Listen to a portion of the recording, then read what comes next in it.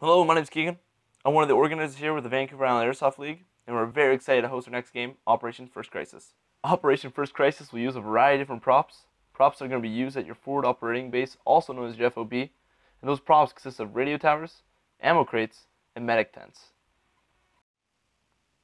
The ammo crates are used to keep your team's ammo capacity at its max. If destroyed, it will significantly cut your team's ammo capacity per respawn. To destroy the crate itself, you must lift the lid, which will deploy a blue smoke. Once the lid is lifted and the blue smoke has been deployed, the crate has been destroyed.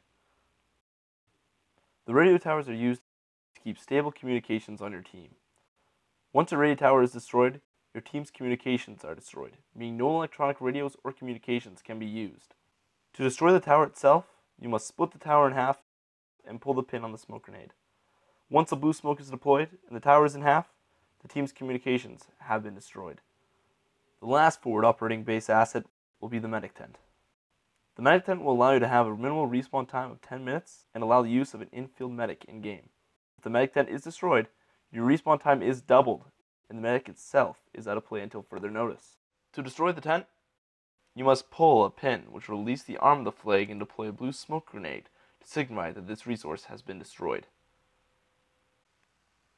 FOB resources can be repaired and restored. However, these can only be repaired and restored by the game marshals themselves.